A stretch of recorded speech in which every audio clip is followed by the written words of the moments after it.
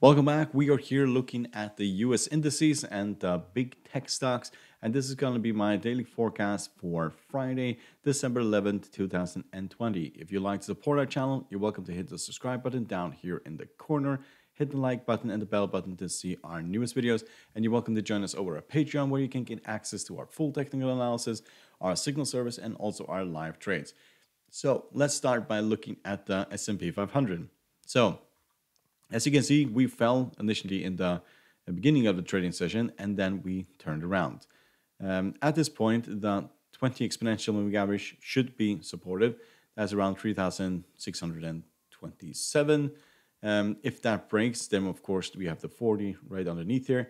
But I do not expect the 20 to basically break. We're just going to see more of this. And if we rally here, take up this top here, then we're heading towards 4,000. That is probably going to take a few weeks, but 3,800, that is a likely goal for the end of December, and we'll probably have a pullback from there and then head towards 4,000, but that is where we are going. These moves here, these massive pullbacks towards the 100 moving average, is probably something that it's going to take a long time for us to see these kinds of move again. So we're going to head into 2021. We're going to have a new president, a new administration, and the focus is going to be on the coronavirus and the reviving the US economy. And that means stimulus, stimulus, stimulus. Of course, there is going to be a lot of noise because of Democrats and Republicans, but both are interested in basically keeping the economy going because it will hurt both parties, and none of them wants that. So there is going to be stimulus. It's just going to take time, and it'll probably happen in the maybe a little bit a small part in December, but most likely in January and February. So this market is going to take off when that occurs, like we did see back here when there was a lot of stimulus and the market just went up, up, and up because it only thinks about liquidity at this point. So pullbacks are buying opportunities, and yes, if you look at technical indicators, they are looking, well, fairly negative, but I would not put so much emphasis on these technical indicators at this point. I would focus on the moving averages, and as long as this 20 exponential holds and we don't have a major breakdown from these, then I would not be worried at all. These technical indicators have proven to broken down, and then they just jump straight up again, both for the stochastic and the MACD and so on. We're at 66 in the RSI. It's quite high, but I do believe we can get to 3,800 before we have some kind of pullback. So let's look at the Dow Jones. We can see that we're still within this range. I can clean this up a little bit. So the highs here, we need to take out this candlestick in order to go higher to 31,000. And at this point, 20 exponential is holding. That's around 29,700. And as long as that is the case, we are just expecting a rally from here. It'll probably take a few days, but that is going to happen. We are going to take out these previous highs here, and we're going to head towards 31,000.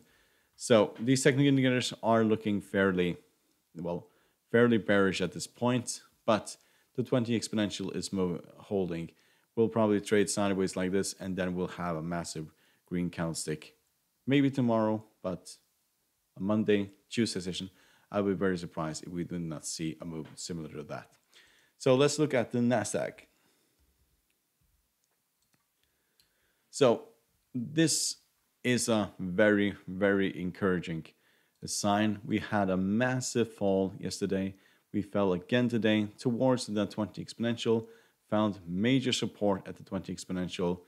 And at this point, I think that we are just going to see a rally up towards 13,000. That is the target I have set, and I'm pretty sure that we can manage that target before the end of December. So that's a move of 5.5%, or give or take. And I think that we are going to see that probably tomorrow. And the reason why I say that is because the US dollar index is starting to depreciate again. That will work positive for this indice. Subsequently, we have stimulus talks and we have major support here. Not just the 20, but also these previous highs which we haven't broken. So we are most likely going to turn around here. If we take out this top, then we are heading straight to 13,000.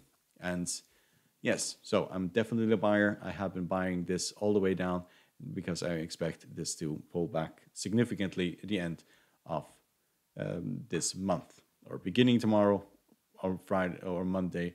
But at least in the end of the month, we are going to see this significantly higher. So let's look at the tech stocks. They have been all over the place this week. We are looking at Netflix at this point. Netflix is up 1.5%. Tesla was doing really well, 3.7%. And if you look at Netflix again, we found support here at 15 moving average and then pulled back a little bit. At this point, we're probably just going to stay here because the reason for it is that these technical indicators are showing that we are most likely going to go lower. So the very lows of this market is the 150 moving average. That's at the 484. And if we get there, then it is absolute buying from my side. So we'll see. If we break the 50, that means that we're heading towards 521. If we break 521, we're heading all the way to 573. So Microsoft has been absolutely dead the last few weeks. Nothing has happened here, basically.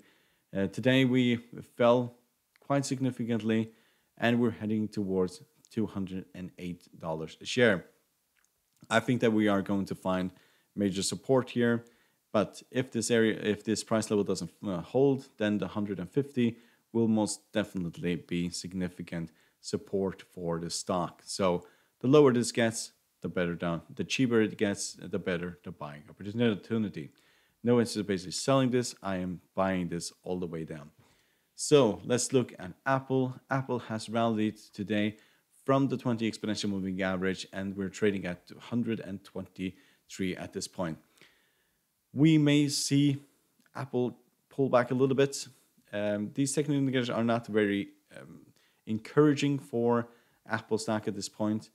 So it's just going to see a lot of choppiness, to be fairly honest. We need to take out these previous highs and also over here in order to go significantly higher. The very highs were back in September, beginning of September, when we basically saw this massive decline of roughly 25% in Apple stock. Since then, we have just been bouncing off the 100 moving average, and we have not managed to take out these previous highs here, nor even the all-time highs. So it's hard to say when that is going to occur. We're most likely going to just see more of the same. So let's look at Amazon. Amazon fell quite significantly today. Towards 3,101 is where we're trading at this point. This hammer here is looking dreadful. So if we roll over from here, then we're heading towards 150. And there is going to be major support at that price level. So we see a lot of buyers coming in when we get to this level. So I'll definitely be buying this if we get down there. So just wait.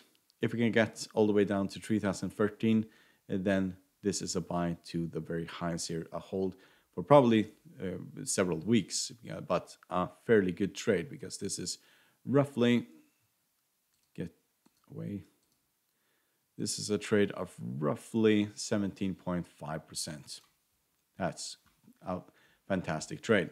So if you look at Tesla, Tesla has rallied again today. We broke down towards the 20 exponential, and the 20 exponential did hold. So we could see this go further, but this is Tesla. I do not think that we are going to see Tesla break the 20 exponential and head towards the 40 exponential, which is here right above $500 a share. Technical indicators for Tesla are mixed. Stochastic is negative. The CCI is becoming negative. MACD is over the signal line, and the RSI is technically flat at this point. But this is an encouraging sign. You can see that traders were waiting for this to fall towards the 20, and then basically they bought as much as they technically could. That's why it bounced from here. But it's not buyable at this point. We need another pullback towards the 20 or a break above these highs in order to know that we are going significantly higher. So let's look at Facebook. We see that we fell below the 50 moving average and then rallied again.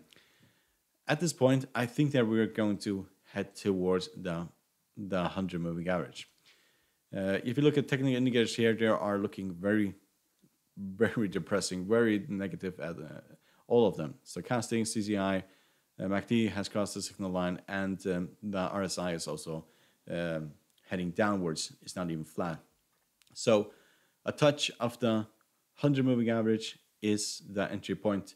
I don't believe that we are going to break the 100 moving average. As you can see, it has been major support for a very, very long time. So there's a lot of negative news about Facebook at this point because they're in a lawsuit and they are running a risk of basically basically a breakup of Instagram and WhatsApp. So of course that will be a major blow to this company, and therefore we have all this negative sell-off here. So let's look at Google. Google has fallen all the way towards the 40 exponential and then basically rallied again. At this point, we're just at the 20 exponential moving average. We may see a retest of the 40 exponential tomorrow session. Technical indicators for Google are looking very negative, but I don't think that we are going to see a move like this break all the way down to the 150 or 100. If we could get to towards 50, then that would be a major buy for Google stock. So the lower this gets, the better the buying opportunity. So hope you find this helpful. You're welcome to support our channel by subscribing, hit the like button, the bell button to see our newest videos, and you're welcome to join us over at Patreon. The link is down below. Good luck and thank you very much.